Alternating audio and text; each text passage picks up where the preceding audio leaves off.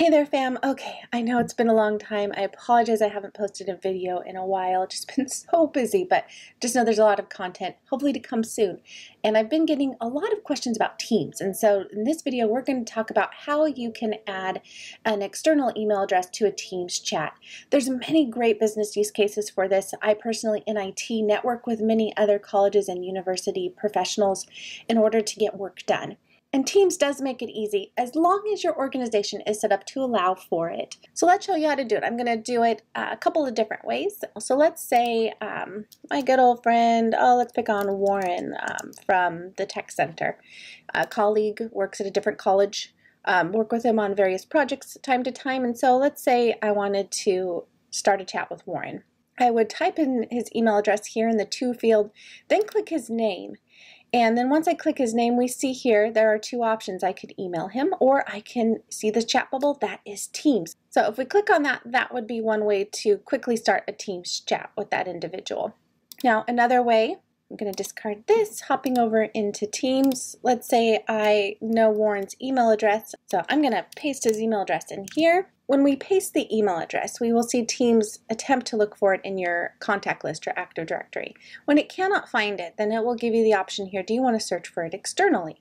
So you click on that option and it will let you know if it can find that account or not. If they do not have a Teams account or it's not an Outlook integrated account, then it will not show up. So in this case, we could not find Warren. Dun, dun, dun. So now let's try another one. For example, a student.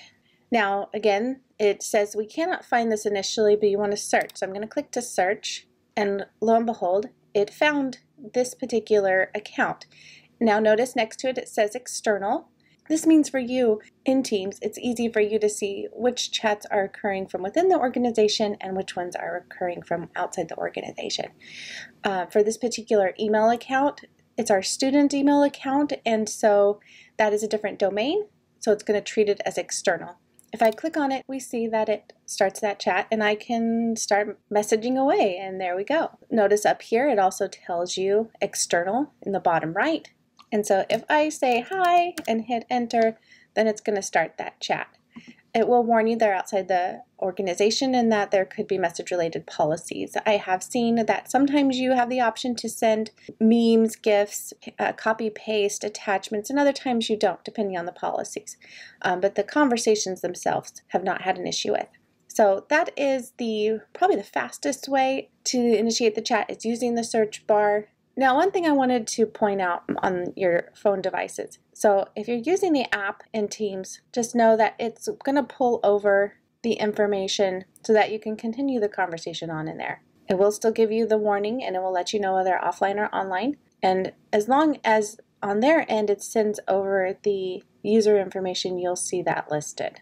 And notice next to the name, you'll see external. Just one thing to point out, it may or may not show you their status if they're available or not. That again has to do with what they're willing to send over and what your organization is sending over. Pictures tend not to come over because those are stored locally.